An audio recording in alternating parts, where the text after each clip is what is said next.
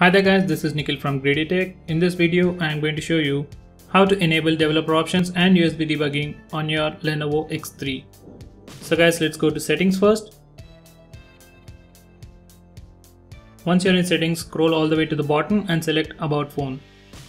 Now select device information. Now you need to click the build number at least 7 times.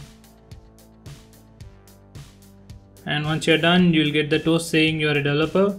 And once you're done, you'll get a toast saying you are a developer, or else in my case, as I've already enabled that, I'm getting this toast saying you are already a developer. So let's go back now. Now just above the about phone, you'll find developer options. Just select that, and as you can see, the developer options are enabled. Now if you want to disable them, simply click that and the developer options will be disabled. Let me enable it once again. Now to enable USB debugging, scroll down a little and enable this toggle and press OK. And now you have enabled the USB debugging.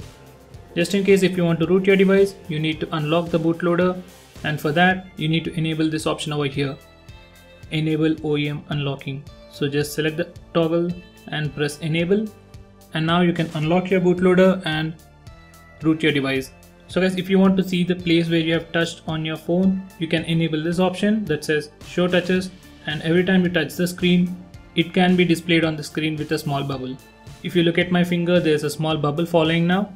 So that's how this particular option works. So in this way, we can easily enable developer options and USB debugging, and we can also enable the OEM unlocking feature on your Lenovo Vibe X3.